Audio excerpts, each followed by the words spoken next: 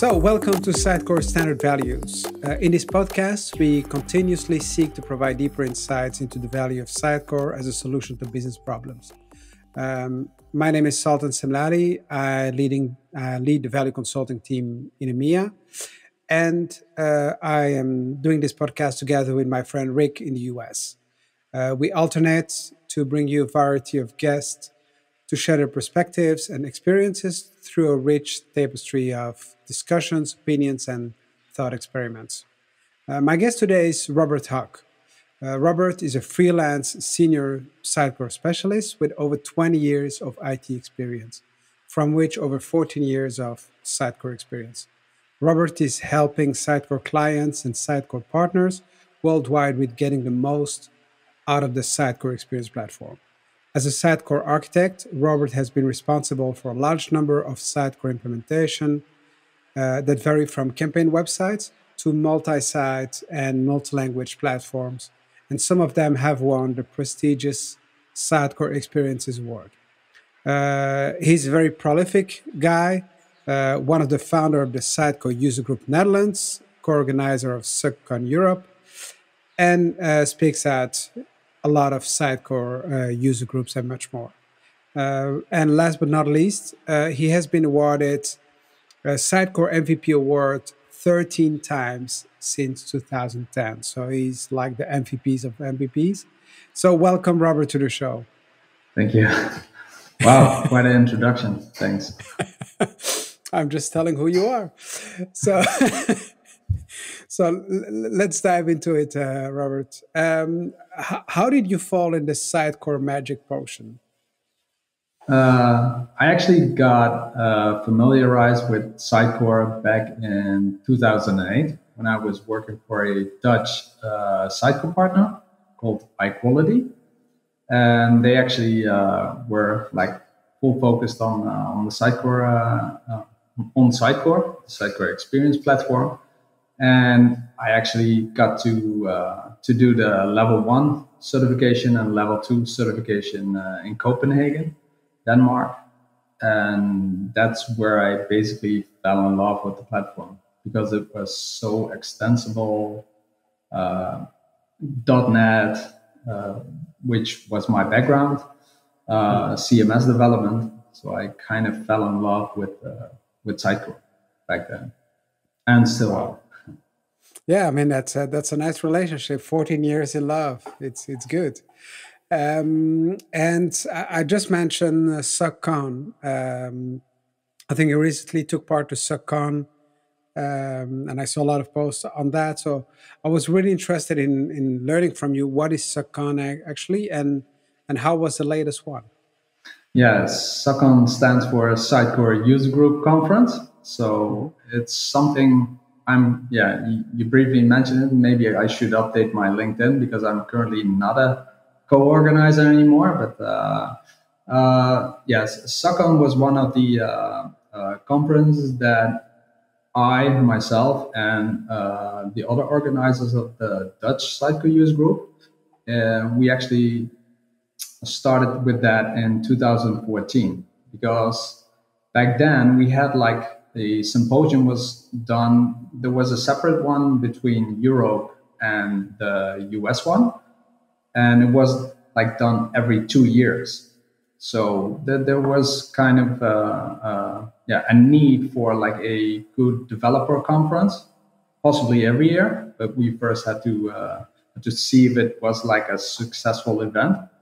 Mm-hmm. And we were saying, let's do it a full day of like a conference one day, but then just technical talks, because symposium was it was a mix of technical and marketing presentations, but we really wanted to start up with a technical conference. Mm-hmm. And I think that the first edition was mainly focused on the Dutch audience. We had around 95 people attendees. We had some international speakers such as Mike Reynolds and Mark Stiles. And it was quite successful already. so we decided to do it the year after in 2015. We actually decided to do it once more. We actually doubled in terms of audience. So we actually went from like 95 up until 190 or something. So almost 200 people that actually attended. In 2015, I was in a lot of contact with actually Sura, Mike Reynolds, and I really pushed them to actually do a North American one, because it was like it wasn't an not even year. So 2015, there was no symposium. So they actually did one in New Orleans back then, and that's the way it kind of started to turn out globally. Well, in order to actually get more and more people involved, we also wanted to expand in Europe a little bit. So we decided to join together with the Sitecore User Group in Denmark and form this bigger organization of Dutch people and Danish people. And we actually moved to Copenhagen. So that was actually probably my return trip to Copenhagen after I did the level 1 and level 2 certification back in 2008. And yeah, it was overwhelming. We had over like 350, maybe 400 people as an audience. So, and it became this international thing. People from the US actually flew in. We had great speakers from the community, Sitecore technology MVPs. We even started, I guess, with a marketing track as well, because the SUGCON was getting more and more traction throughout the community. Mm-hmm.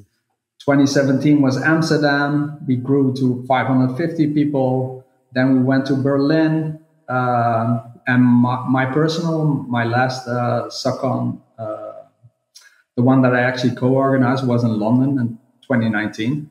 And we had over like 650 people. And then the pandemic came, I guess. So, yeah, after during the pandemic, there was this virtual SUGCON. But yeah, I was not part of the organization. And yeah, I think the new organization did a great job.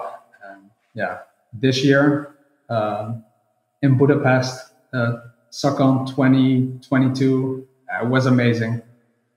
For me personally, it was the first time as a visitor, and so it was way more relaxed.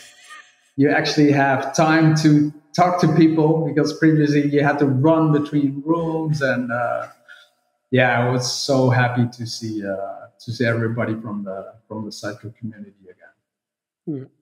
Like a big family reunion. Yeah, absolutely. I think a lot of hugs were actually handed out to the people. Were just so relieved being able to see each other again and drink a beer and have fun and talk about Sitecore, which we all have a passion for. Yeah, that's really impressive. And I saw a lot of posts and a lot of communications around SUGCON from the entire community, and that's for me, who's pretty new to the community, was really surprising and heartwarming as well. So like, wow, there's a lot of love and a lot of passion within that community, and that's just fantastic. Absolutely, yeah, and also great to see support from Sitecore. From Sitecore's CEO, Steve, who was there, commerce experience. Rob Connolly was there, so Dave was there. So it was a great conference. Yeah. Definitely. That one actually just, I mean, I cannot imagine how Symposium will be this year, because it will be finally live on location again. So looking forward to that. It will be in Chicago, so I'm really looking forward to it. And so you have a very interesting track record working with many brands and many things. So if you're looking now to the future, what are the 3 key trends to look for in the next, 18 months for you? Yeah, 18 months is pretty far away, especially in this fast evolving Six digital months. landscape. So now, yeah, what I'm definitely seeing in not only in the psycho industry, but in the general industry, it's like, yeah, headless. Headless implementations will be, yeah, more and more. Sitecore maybe hosted in managed cloud with containers or on Azure PaaS, and then have this multi-site headless front end, yeah, hosted on CDNs, like Vercel. Currently, personally busy with such a multi-site project at the moment, so I can definitely see that'll be a trend. That's also what I'm hearing, that people are more and more involved into headless implementations. Some people actually do .NET Core SDK, and most people actually are moving to the next JSS stack. So that's one of the trends that I'm definitely seeing, and also, yeah, happy to actually be working in that technology stack right now.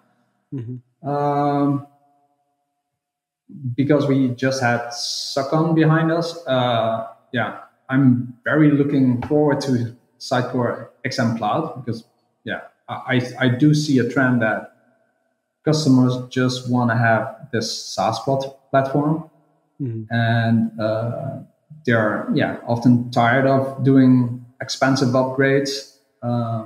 So I'm definitely, if once it's released, I'm definitely seeing a huge increase in momentum there, and it will be one of the most important products that Sitecore is offering. In combination probably with Sitecore Personalized CDP. Yeah. So that's also one of the trends. Yeah, and I'm personally, I've done a little bit of e-commerce, but I'm not as, yeah, big in e-commerce. But I'm definitely seeing a lot of uptake, I guess, amongst partners in Sitecore Order Cloud. And yeah, I didn't have an impression of Sitecore Discover, but the presentation at SUGCON was amazing.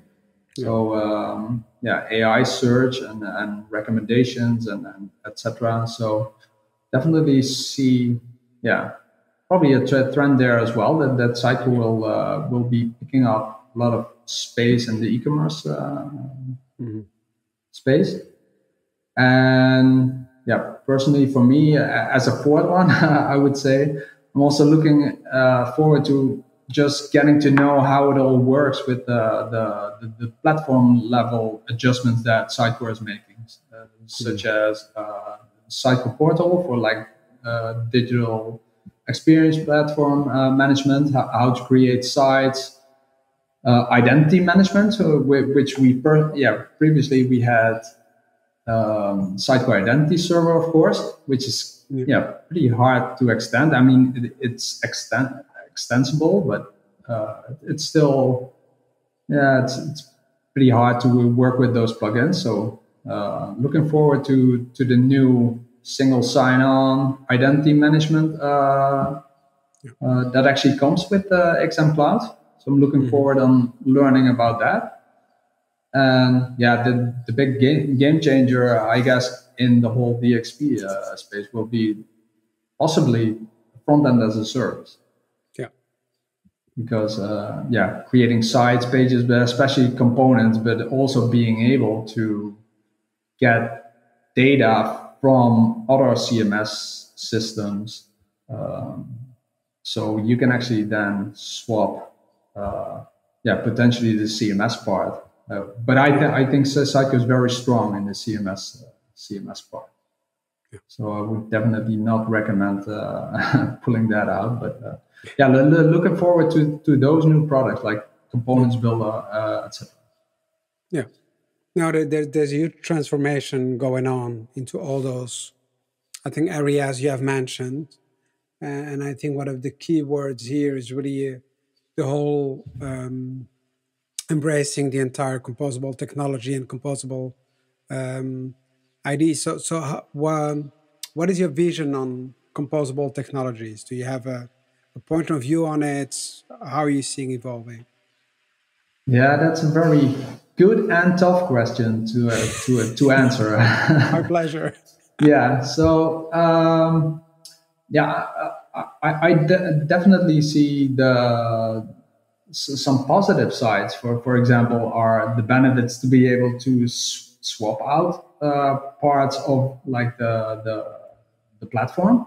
Because yeah, I must say that for me personally, Sitecore email experience manager or extending marketing automation, those have not been the greatest products in my opinion, but it was part of the experience platform. So often clients use them. But I think now with that Sitecore is offering more different products, such as Moosend or Sitecore Send, which it's now rebranded to. I think those products just they are like they have this native core functionality that they're aimed for. So it's not all part of this, huge platform. So I think that's one of the benefits, to be able to actually get the best of each individual product. Yeah. Definitely a faster time to market. So that's also what I like about the whole composable technology stack, because we'll be able to actually, for example, on my current Atlas project, we're using Vercel for the delivery platform. Yeah. You can build various branches, right, and deploy them individually on different URLs. So you definitely get an uptick in the release of features, because you don't have to collect them all and deploy them. You can deploy them individually and test them. Yeah. So that's definitely a huge benefit of like going to composable as well. Yeah. Might not be a good fit for every company, because